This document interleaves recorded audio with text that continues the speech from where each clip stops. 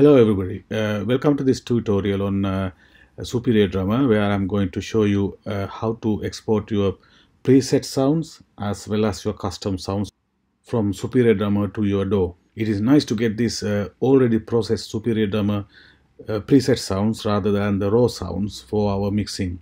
Let's see how we do it. Here I have loaded Superior Drummer 3 as a VST instrument on Cubase. As you can see here, I have loaded Superior Drummer 3 SDK with the default drum kit. If you go to the mixer page, you will see that these default sounds have not been processed.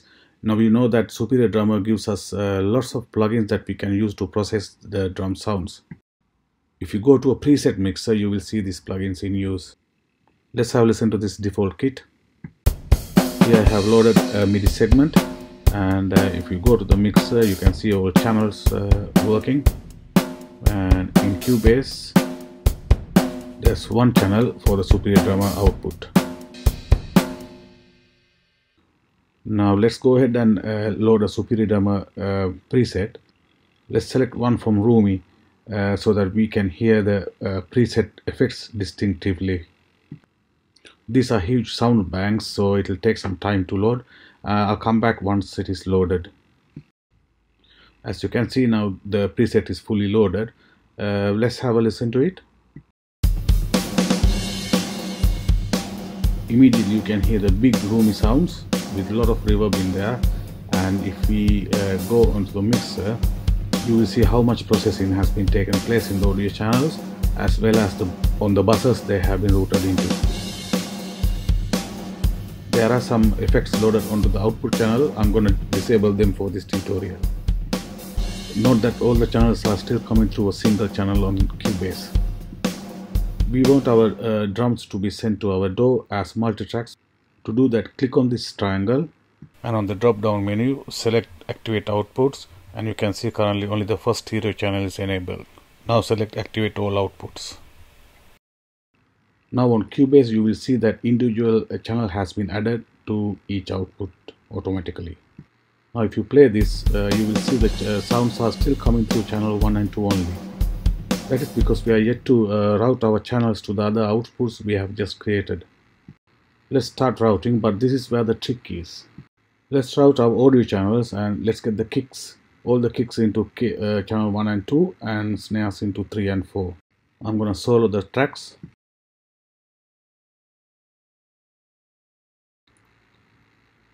Now when you play them, you can see that they have been routed to multitracks, but you only hear the raw sounds of that kick and the snare, only with the effects loaded onto the audio channels.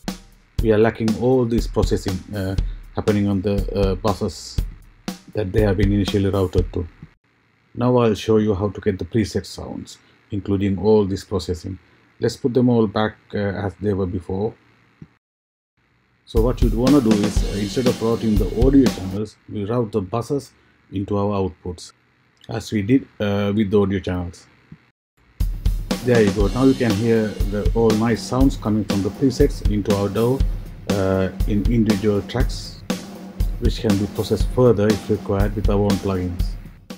We can name them, as you can see here. Now go back to DAW and to the VST plugins, and make sure the outputs are active there. And if you click on the automator, you will see all the channels here.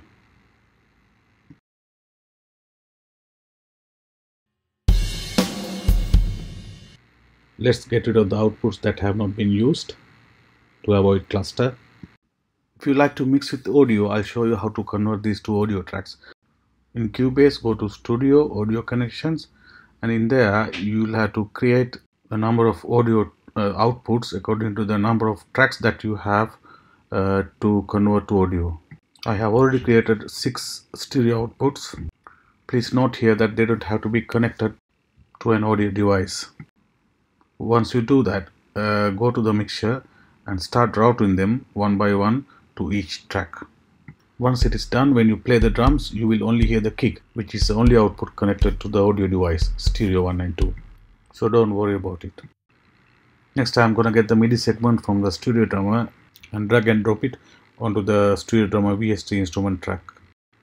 Now select the MIDI event and go to Edit, Render in Place, Render Settings. In there, make sure that complete signal path is selected so the signal can go through our stereo output before it reaches the main output. Click Render and let Cubase do the magic.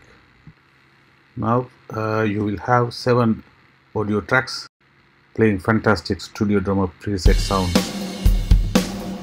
Let's name the audio tracks. Then you can go to the mixer and hide the MIDI tracks, leaving only the audio tracks for you to process with your effects plugins.